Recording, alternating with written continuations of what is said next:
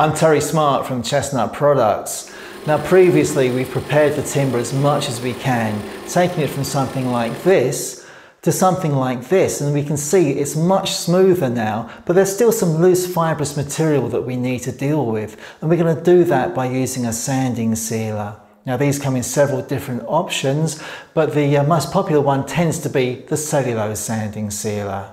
And the reason for that is partly because it's so compatible. You can use this with any of our products that benefit from the use of a sanding sealer, and that's things like the waxes, the lacquers, including the aerosol ones, and friction polish. It's very quick drying, and it also is very easy to use. Now with the cellulose sanding sealer, there's a sanding agent in the bottom of the tin. That does several different jobs. The first one it does is to fill the open pores of the wood so that when you put the next coating on, more of it stays on the surface. Now that's great not just for your pocket, because it means you use less of the next coat, but also with finishing, the thinner the coat, the less prone it is to being damaged. So that will give you a better result. That sanding agent, when you apply it, stands very slightly proud of the surface. After you've put the sanding sealer on, you can feel that on the surface. It feels very slightly rough to the touch. That's the sanding agent, and that's what you're sanding to remove when you sand a sanding sealer. And that sanding agent also acts as a lubricant to make the job easier for you. So it's doing a lot of different jobs all at once there. Now the sanding sealer, a good sanding sealer, it will mix in very easily. So you need to make sure you give it a good shake before you use it. See the test tube there, mixes in very easily. No sediment left at the bottom of the tube, and that's how it should be. So you need to give the sanding sealer a good shake before you use that. Now you can put the sanding sealer on with a cloth, brush or spray. My favourite way of putting it on in most cases is with a cloth. It's very forgiving, you can overlap it quite easily and it won't show that up. All the sanding sealers in our range are toy safe, so if you're making toys or nursery furniture, you don't need to worry about that either. If I was working on a very large area, I'd probably put this on with a brush because you can get more of it on and keep it going quicker. So having sanded the wood down as fine as we can, we go with the sanding sealer.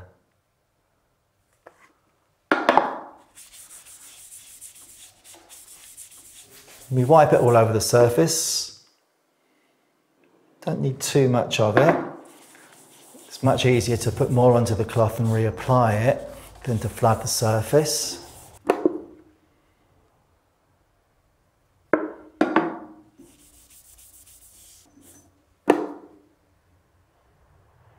There we go, so that's all over. Nice even coating. And this is touch dry in around about 30 seconds, and we can carry on with it. So while we're waiting for that to dry, here's one of the most important things you need to do. Always wipe the neck of the can when you finish using it, and always be sure to put the lid back on. Wiping the neck of the can makes sure that the lid will come off easily next time you go to use it. Putting the lid back on means that when you knock it over, it doesn't go all over the floor. So put that out of the way, and that's dry already. It's as quick as that. Several different options on how to sand the sanding sealer back. On this occasion, I'm just going to use an abrasive, and I would usually use the last abrasive that I used on the timber. And in this case, that's the orange Niweb. So grab that.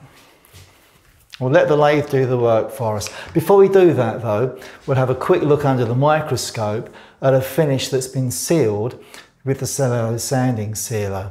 Now you can see how it sealed the surface, and the white specks you can see, and remember those aren't really visible to the naked eye, those white specks is a sanding agent, and that's what we're going to remove with the sanding action.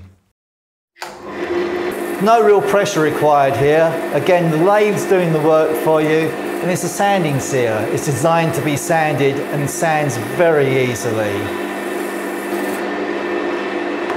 There we go. And that's now smoothed down and ready to go. And if we remember Going back to how the eye sees a gloss is by the amount of light that's reflected. The fact that we've put the sanding sealer on and smoothed that down so well, we can see a sheen starting to grow on there. And that's just still part of the preparation process. The better prepared the timber is, the better prepared the surface and the sanding sealer is, the better the gloss is going to be at the end of it.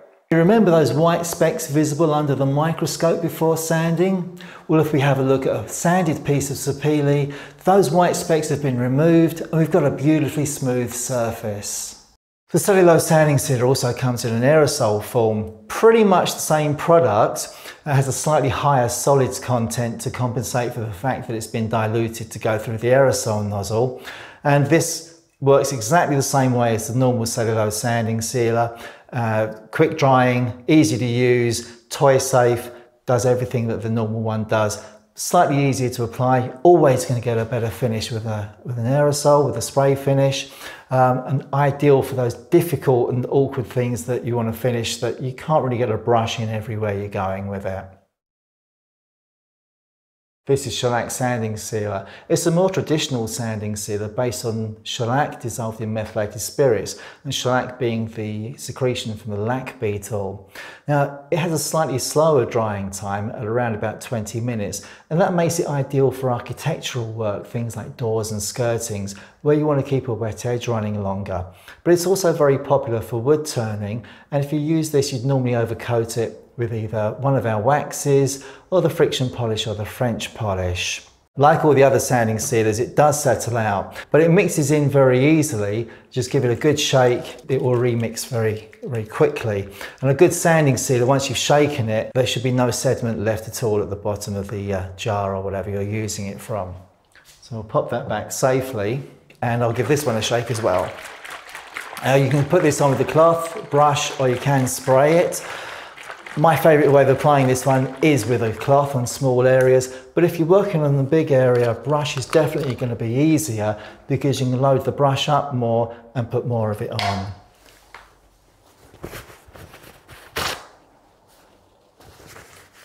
So we'll load the cloth up. Again, we don't need too much of it on there, just enough to wet the surface. Just get a little bit in the edge first.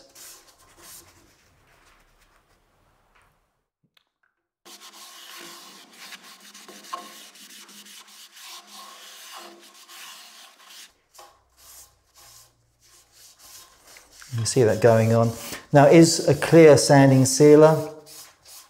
It will dry out slightly more and go slightly clearer, but it will have often the effect of making the timber look wet. So it can leave a slightly darker colour to the piece.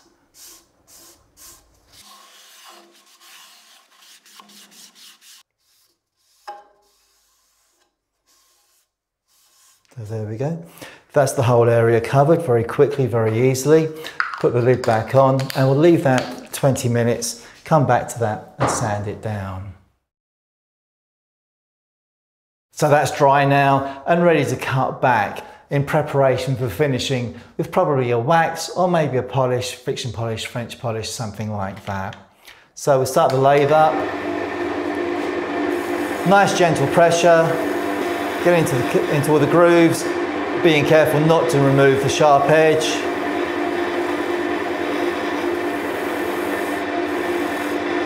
Just get the rim there. And that's done, it's nice and smooth, ready for the next coat. The last sanding sealer I want to talk about today is the acrylic sanding sealer. This is a water-based sanding sealer, and it's a little bit slower drying than some of the others. It's about 20 minutes to dry if you're going to overcoat it with things like the wax or the polish. If you're going to put the acrylic lacquer over the top of it, you should leave it a couple of hours. Being water-based, there's virtually no smell at all to it, and no flammability problems either. So if you're unhappy with some of the more solvent-based products, this is a great alternative. It does use what's grandly called non-grain raising technology, so it doesn't raise the grain either. So it's very easy to get on with. It is a little bit finicky in the application though, so a little bit of care and attention, a little bit of patience is required, but you will get a great finish from it. As with all the other sanding sealers, you need to shake it first before you use it. and I'm going to apply it onto this piece here. You can put it on with a cloth, you can put it on with a brush, and you can spray it if you have the correct facilities. I'm going to use one of our foam brushes for this. These are ideal for this purpose. Acrylics have a tendency to froth up when you apply them, but the foam brushes reduce that to a bare minimum because there are no bristles with air trapped in them to interact with the sanding sealer. So to make my life easier, I'm going to pour some of the sanding sealer into this cup. Shouldn't need too much of it, and apply it to the piece of timber here. So nice even coats.